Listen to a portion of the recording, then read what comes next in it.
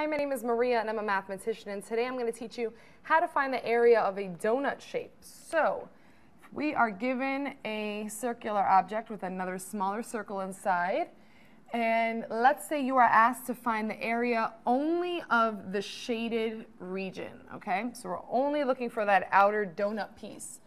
And the information that we're given is, let's say A is the center point of this circle, and we'll say there's point B, and there's an extension of a point C, and we'll say that AB is 3 units and BC is 7 units, okay?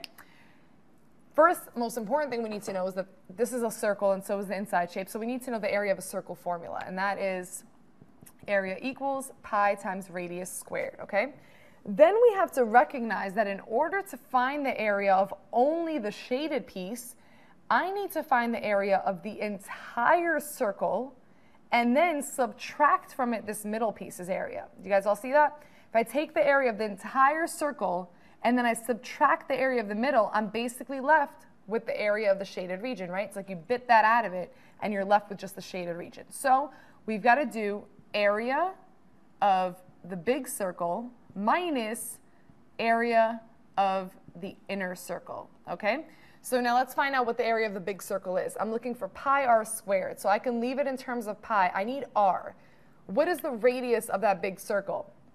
If you said 7, you spoke a little too quickly, right? Because that's not my radius. My radius is actually extending from the center of the circle, so it's the 3 plus 7. This entire thing right here, which has a value of 10, is my radius.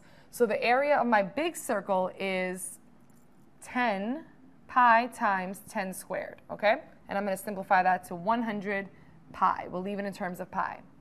The area of my smaller circle is going to be, 3 is my radius now, so it's 3 squared, which is 9 times pi. So I'm doing 100 pi minus 9 pi. 100 pi was the area of my huge circle. 9 pi was the area of my inner circle. And if I subtract them, I'll end up with the area of just the shaded part. So that's going to give me 91 pi as the area of my donut shape. And if I wanted to, if my teacher said leave it in terms of pi, that's the answer. If my teacher said use 3.14 for pi, then I'd have to substitute that and multiply, and you'll get somewhere around 300. So that is how you find the area of a donut shape.